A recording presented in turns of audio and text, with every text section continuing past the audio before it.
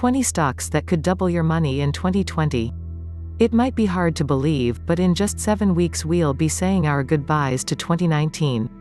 Although investors have endured a couple of short-lived rough patches, it's been an exceptionally strong year for the stock market.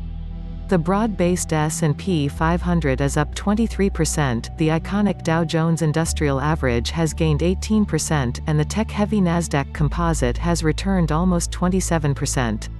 How good are these returns? Well, let's just say that the S&P 500, inclusive of dividends and when adjusted for inflation, has historically returned 7% annually, with the Dow closer to 5.7% a year, on average, over its 123-year history. And it's not just these indexes that stand out. Of companies with a market cap of $300 million or larger, 124 have gained at least 100% year-to-date, through November 5. Just because the calendar is about to change over to a new year doesn't mean this optimism can't carry over. If you're looking for a number of intriguing investment ideas for next year, consider these 20 stocks as possible candidates to double your money in 2020. 1. Innovative industrial properties. Yes, cannabis real estate investment trusts, right, are a real thing, and they can be quite lucrative. Innovative Industrial Properties (NYSE, IIPR), the best-known marijuana REIT on Wall Street, is already profitable and growing at a lightning-quick pace. After beginning 2019 with 11 medical marijuana growing and processing properties in its portfolio, it now owns 38 properties in 13 states that span 2.8 million square feet of rentable space. The beauty of Innovative Industrial Properties' business model is that it creates highly predictable cash flow. The company's weighted average remaining lease term is 15.6 years, and its average current yield on its $403.3 million in invested capital is a cool 13.8%. At this rate, it'll net a complete payback on its invested capital in just over 5 years. As long as marijuana remains illicit at the federal level in the U.S., access to capital will be dicey for cannabis cultivators.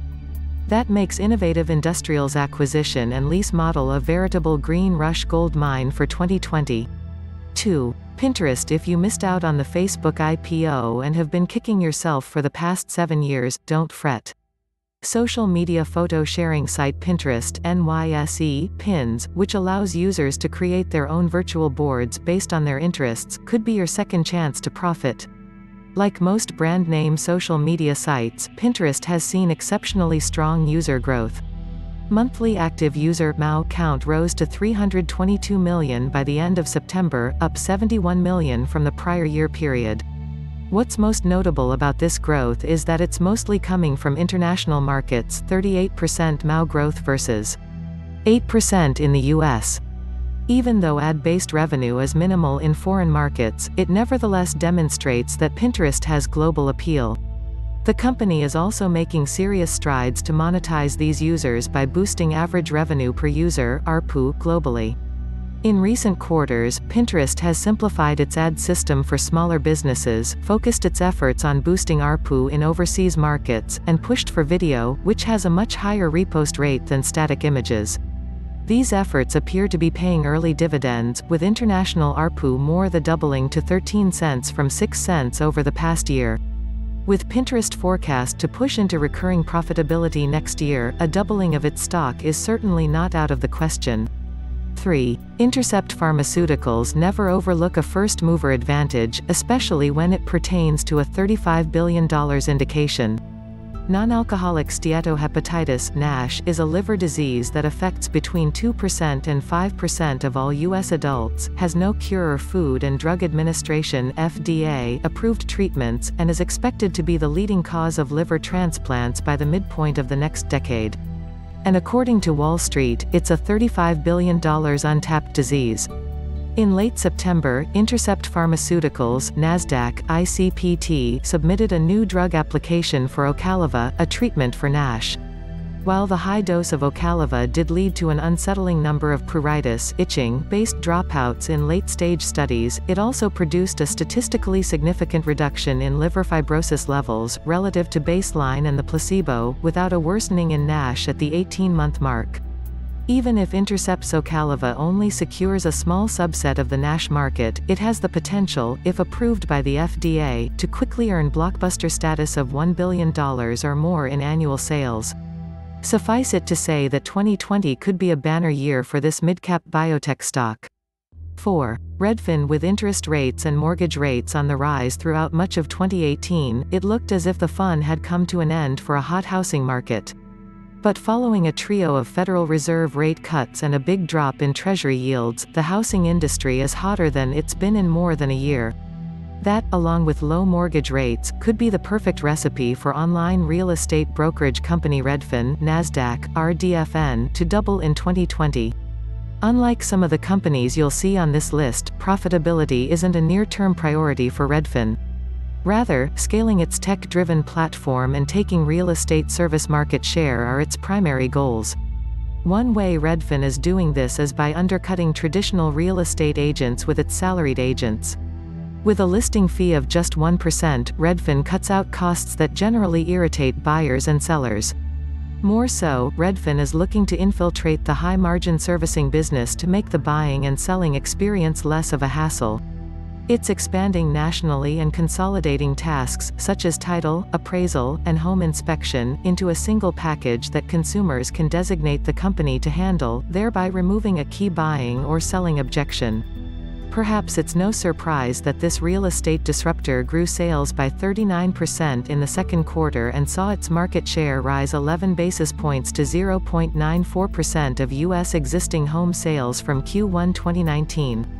5. Meet Group. The online dating industry is worth, by some accounts, $3 billion in annual revenue, and Meet Group, Nasdaq, Meet, which specializes in live streaming and social media interaction, including online dating, is a company that growth and value investors should be swiping right on. Whereas most of the tech world focuses on bigger names with broader brand recognition, Meet Group's mobile portfolio of apps, which includes MeetMe, Lovoo, Scout, Tagged, and Growl, has done an admirable job of growing the business. More specifically, the company's laser focus on bolstering its video business is really paying dividends. During the second quarter, daily active video users increased to 892,000, representing 21% of total users where Live is available on their app. This is important given that video revenue per daily active user grew to 26 cents in Q2 2019 from 15 cents in the prior year quarter. Furthermore, Meet Group's big spending on security enhancements is now in the rearview mirror, according to a third quarter preliminary update. This mobile live streaming site is growing at a double-digit rate, has a focus on high-margin video, and sports a forward price-to-earnings ratio of 8, yes, 8. This multiple, and stock, could both easily double and still have room to run. 6. Exelixis. In all fairness, Exelixis, Nasdaq, Exel, has had an incredible run on the coattails of lead drug Cabometyx. Following its approval to treat second-line renal cell carcinoma (RCC) and first-line RCC, the company's share price rose from $4 to $32 between January 2016 and January 2018. Now, back at $16, Wall Street is wondering, what's next? In the early months of 2020, Exelixis and partner Bristol Myers Squibb may have that answer.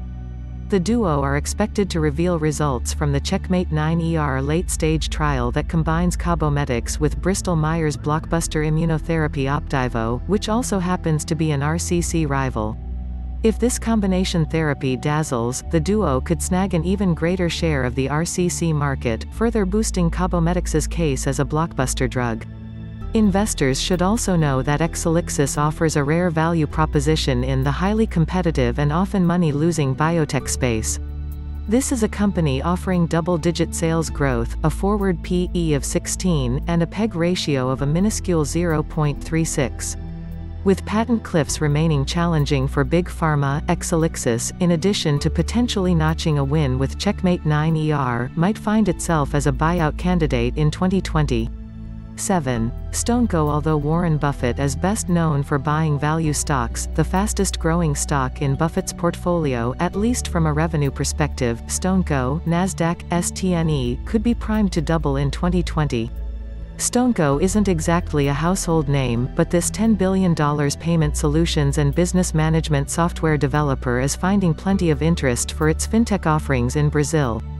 During the second quarter, which StoneCo reported in mid-August, the company saw total payment volume for its merchants rise 61% year-over-year, while active clients increased 80% to 360,200 from the prior year period. Since Brazil remains largely underbanked, there's a long-tail opportunity for StoneCo to make its mark with small and medium-sized businesses in the country. StoneCo is also investing heavily into its software subscription model. On a sequential quarterly basis, subscribed clients more than doubled to approximately 70,000 in Q2 from 32,000 in Q1 2019. While StoneCo won't appear cheap in 2020 due to its aggressive reinvestment strategy, its Wall Street estimated top-line growth rate of 38% may have enough firepower to double this stock. 8. Planet 13 Holdings. Although legalizing marijuana across the U.S. would make life easier for vertically integrated multi-state operators (MSO), it's not exactly a problem for Planet 13 Holdings OTC PLNHF, which approaches its seed-to-sale model a bit differently than other MSOs. Planet 13 is all about creating the most unique experience imaginable for cannabis consumers. The company's superstore in Las Vegas, Nevada, just west of the Strip, spans 112,000 square feet and will feature a pizzeria, coffee shop, event center, and consumer-facing processing site. At 112,000 square feet, it's the largest dispensary in the U.S., and is actually 7,000 square feet bigger than the average Walmart. The company is also developing a second location that'll open next year in Santa Ana, California, just minutes from Disneyland. Aside from its sheer size and selection, Planet 13's transparency and technology stand out. The company is utilizing self-pay kiosks in its stores to facilitate the payment process, and provides monthly updates on foot traffic and average paying ticket size for investors. Maybe most striking, Planet 13 has about 10% of Nevada's entire cannabis market share. It could have its investors seeing green in 2020. An up-close view of a shiny 1-ounce silver ingot. 9. First Majestic Silver. Precious metal mining isn't exactly known as a high-growth industry. However, following years of conservative spending, and after witnessing gold and silver spot prices soar in 2019, miners like First Majestic Silver (NYSE) AG are suddenly sitting pretty. Even before gold and silver moved higher by a double-digit percentage in response to falling U.S. Treasury yields, First Majestic was making waves. In May 2018, it closed a deal to acquire Primero Mining and its flagship San Dimas mine. Between incorporating the low-cost San Dimas into its portfolio, and looking at ways to bolster its existing assets, e.g., modifying the roasting circuit at its La Encantada mine to add up to 1.5 million ounces of silver production per year, First Majestic has seen its silver equivalent ounce (CO) production grow from 16.2 million ounces in 2017 to perhaps north of 26 million CO in 2019. First Majestic should also benefit from a return to historic norms in the gold-to-silver ratio, i.e., the amount of silver it takes to buy 1 ounce of gold. Historically, the gold-to-silver ratio has hovered around 65 but is currently at closer to 84. This would suggest silver has the potential to outperform gold in the intermediate term, and no mining company has greater exposure to silver as a percentage of total revenue than First Majestic Silver. A veterinarian with a stethoscope around her neck examining a small white dog. 10. Trupanion. According to the American Pet Products Association, an estimated $75.4 billion will be spent on our pets in 2019, with $19 billion alone on veterinary care.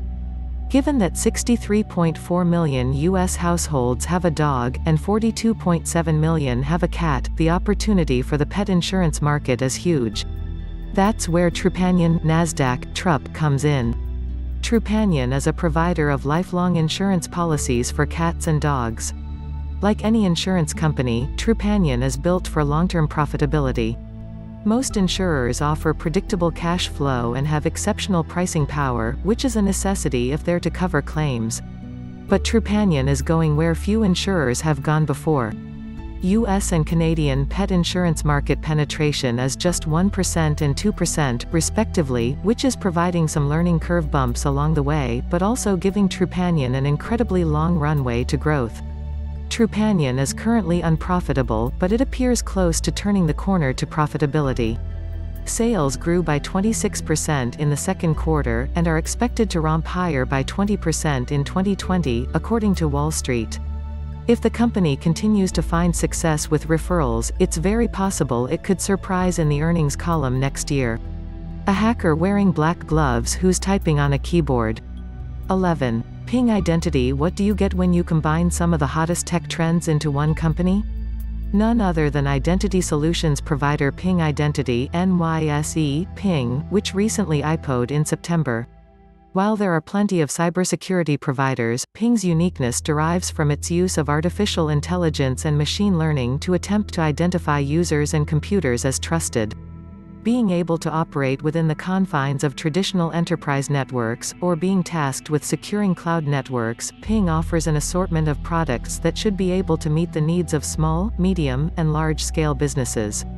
Not surprisingly, it should be capable of double-digit sales growth in the near term, like its peers. What also can't be overlooked in the fast-growing security space is that Ping's valuation is a modest $1.3 billion. After being acquired by private equity firm Vista Equity for $600 million in 2016, Ping delivered a doubling of that value in 3 years, following its IPO. This demonstrates the potential of focused individual security, and makes it all the more likely that Ping Identity could be quickly scooped up by a larger rival. A woman checking her blood glucose readings on a connected device. 12. Livongo Health. As you've probably caught on by now, this list of stocks that could double in 2020 is full of disruptors, and Livongo Health, Nasdaq, LVGO, certainly fits the bill. Livongo is a developer of solutions that helps people change their health habits. By supplying testing kits that connect to smartphones, and utilizing data science, Livongo works to change the behavior of diabetics, and can also be used to assist patients with hypertension. Given that over 30 million people have diabetes, most being type 2 diabetics, and a number of these folks could use some serious help managing their symptoms, Livongo Health's products are exactly the disruptor needed in this space. According to the company's second quarter results, the number of clients in Livongo's ecosystem nearly doubled on a year-over-year basis to 720, while the number of enrolled diabetes members did more than double to 192,934.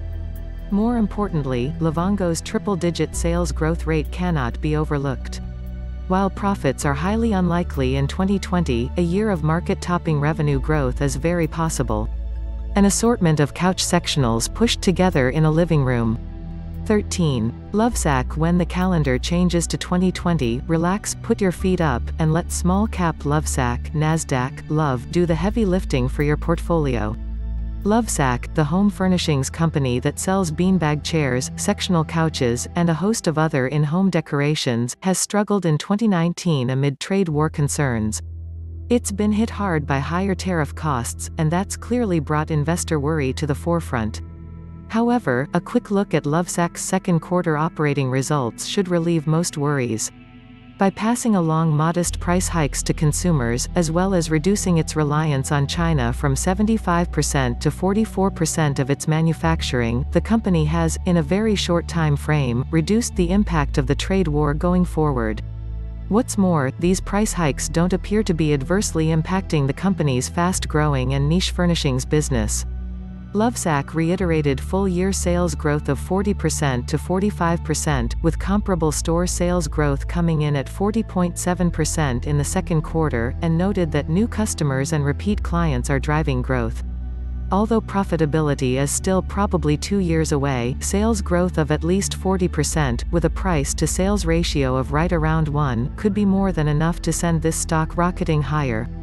A lab researcher in a white coat holding a vial of blood in his left hand while reading from a blue clipboard in his right hand. 14. Amarin. The biotech industry is always a good bet for a volatility, and Ireland-based Amarin, Nasdaq, AMRN, might have a real shot to grow from a mid-cap to a large-cap valuation in 2020 thanks to its lead drug, Vascepa. Vascepa, a purified fish oil derivative, was approved by the FDA all the way back in 2012 to treat patients with severe hypertriglyceridemia (SHTG). But it's not Vascepa's potential in treating SHTG patients that's got Wall Street excited. Rather, it's a supplemental new drug application stemming from a 5-year Harvard study in 8,179 people with milder but still high triglyceride levels. The results showed that Vascepa lowered the aggregate risk of heart attack, stroke, and death in these patients by 25%. In other words, if Vascepa were to be approved for an expanded label indication to reduce the risk of major adverse cardiovascular events, its potential pool of patients could grow tenfold, as would its sales potential. Later this month, on November 14, an AdCom meeting will take place to discuss Amarin's marketing application for Vascepa, as well as to vote on whether or not the members of the committee favor approval. By January 2020, at the latest, Amarin should have the FDA's official decision on Vascepa. The FDA isn't required to follow the AdCom's vote, but it often does. If I were a betting man, I'd count on positive reviews all around. A large city canvassed by blue dots, representative of a wirelessly connected society. 15. Calamp. In August 2018, Bain & Co. predicted that the Internet of Things global market would more than double from $235 billion in spending to $520 billion in just 4 years' time, between 2017 and 2021. That global opportunity is too lucrative to overlook for small-cap Calamp, Nasdaq, Camp. Calamp, which provides software and subscription-based services, as well as cloud platforms that support a connected economy, has been hurt in recent quarters by the trade war with China, as well as sales weakness in its telematics segment that's been tied to a few core customers. However, Calamp has reduced its telematics product sourcing from China to around 50% from 70% to 80% earlier in the year, thereby minimizing the pain it feels from the trade war. Also, a number of customers blamed for its sales slowdown in telematics, e.g., Caterpillar, are on the cusp of ramping up production as upgrades are made from 3G to 4G.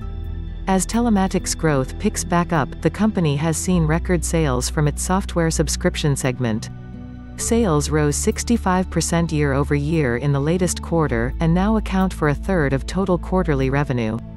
In short, the Calamp growth story is just getting started, and 2020 could feature some very favorable year-on-year comparisons. A female physician high-fiving a young child sitting on her mother's lap. 16. Aimmune Therapeutics. Another biotech stock with a potential first-mover advantage in 2020 is Aimmune Therapeutics, Nasdaq, AIMT. Aimmune's lead drug is Palforzia, an oral drug that's designed to lessen the symptoms associated with peanut allergy in children and teens. There is no FDA drug currently approved to treat peanut allergy in adolescents, and an estimated 4% to 6% of all children in the U.S. have some form of allergy to peanuts. Now, here's the great news: Palforzia looked like a star in late-stage clinical trials. Patients aged 4 to 17 were administered increasingly larger doses of peanut protein during the study, and 67.2% taking Palforzia completed the study without needing to discontinue the trial. This compared to a mere 4% on the placebo who completed the trial. More good news: Palforzia has already been given the thumbs up by the FDA's Allergenic Products Advisory Committee.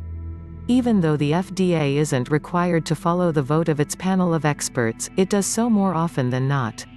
It appears likely that Palforzia will get a green light in January, and it could be on track for more than $470 million in annual sales by Wall Street's consensus by 2022. With other treatments in development for egg and walnut allergies, Aimmune looks well on its way to carving its own niche in the biotech space, and potentially doubling its stock in 2020. Oil and gas pipeline leading to storage tanks. 17. Antero Midstream. Midstream is the unsung hero of the energy infrastructure space. While drillers retrieve fossil fuels and refiners process them, it's midstream providers that are the essential middlemen providing transmission, storage, and a host of other services that ensure these products make it to refineries for processing. Antero Midstream (NYSE, AM) may be just one of many midstream operators in the U.S., but it also might hold the distinction of being the cheapest and most likely to rebound in 2020. Antero Midstream acts as the middleman for Antero Resources, a producer of natural gas and natural gas liquids (NGL) operating out of the Marcellus Shale and Utica Shale region in the Appalachia.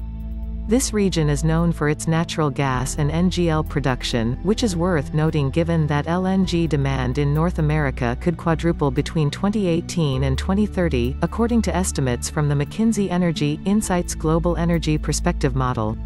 This should provide a solid foundation of fee-based revenue for Antero Midstream. Antero Midstream also recently announced a $300 million share repurchase program, suggesting that its board feels its stock is too cheap. If fully executed, this share buyback would remove about 8% of the company's outstanding shares, and it shouldn't impact the company's jaw-dropping, yet seemingly sustainable, 17% dividend yield. Including this payout, Antero Midstream could very well double next year. A gloved individual holding a full vial and dropper of cannabinoid-rich liquid in front of a hemp plant. 18. MediPharm Labs marijuana stocks throughout Canada have suffered through supply issues since day one of adult use legalization more than 1 year ago. But one ancillary niche that should be immune to these struggles is extraction services. The company you'll want to know in this space is MediPharm Labs (OTC, MEDIF). Extraction service providers like MediPharm take cannabis and hemp biomass and produce resins, distillates, concentrates, and targeted cannabinoids for their clients. These are all used in the creation of high-margin derivatives, such as edibles and infused beverages, which were just legalized in Canada on October 17 and will hit dispensary shelves in a little over a month. Since derivatives offer much juicier margins than dried cannabis flower, demand for cannabis and hemp extraction services should remain strong. What's more, extraction providers like MediPharm often secure contracts ranging from 18 to 36 months, leading to highly predictable cash flow.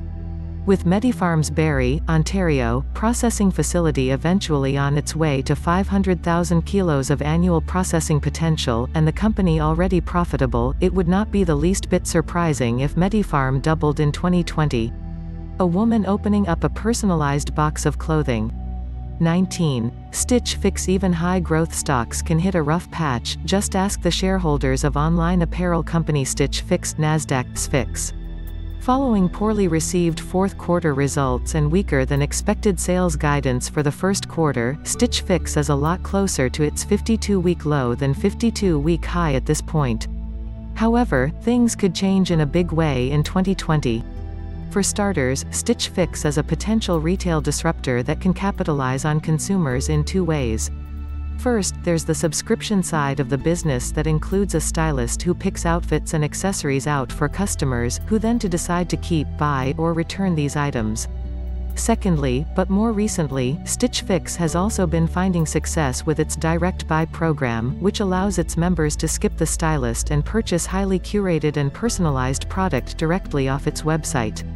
The company believes this dual growth approach will play a key role in revenue growth reacceleration. It's worth noting that despite its fourth-quarter report being poorly received by Wall Street, active clients grew 18% to 3.2 million from the prior year period. Stitch Fix is also planning to expand its offerings to men and children, and would be expected to bolster advertising as these new lines roll out.